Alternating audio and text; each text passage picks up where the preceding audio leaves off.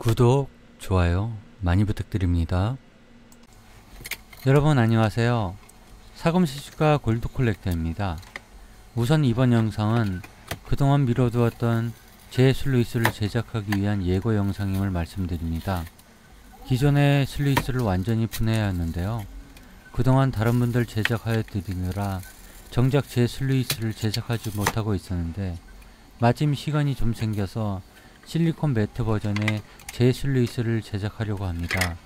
슬루이스를 분해하고 청소하면서 남아있는 토사들을 패닝하여 보았는데요. 이렇게 금이 나오네요. 이중 패닝을 하여 아래쪽에도 이렇게 미세들이 더 있습니다. 올해 첫 사금 탐사 때보다 더 나온 것 같습니다.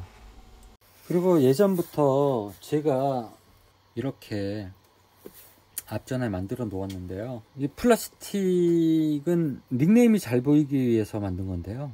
뭐 잘 보인다는 이런 가독성은 있을지 몰라도 기능적으로는 별로다. 최근에 제가 이렇게 뽑았습니다.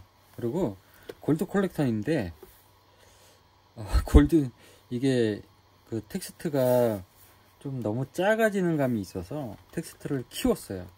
그래서 그냥 콜렉터만 어차피 저만 쓸 거니까 그래서 콜렉터로 쭉 했고요. 그리고 추가적으로 제가 최근에 뉴 버전을 만들었습니다. 그래서 보시면 제 이니셜을 위에다 이렇게 새겼고요.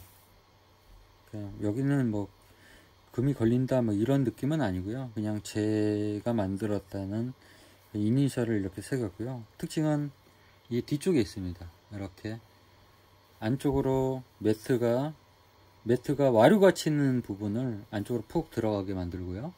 그리고 이 뒤쪽으로 2단으로 이렇게 되어 있어요. 그래서 한 번 걸리고 두 번째 또 걸리고 여기 이제 빠져나가는 거를 더 주는 거죠. 어떻게 보면 그러면서 잡는 것도 주고 이거는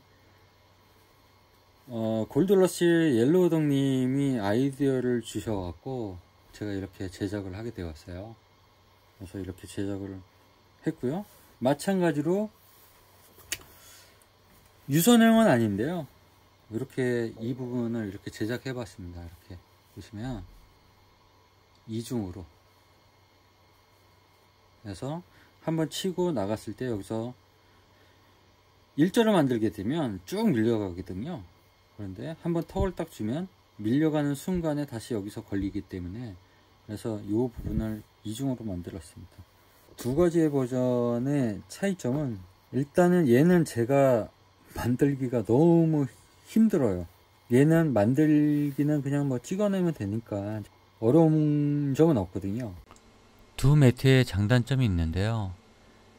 다음에 제작 영상과 테스트 영상으로 다시 찾아뵙겠습니다. 여러분 시청해 주셔서 감사합니다.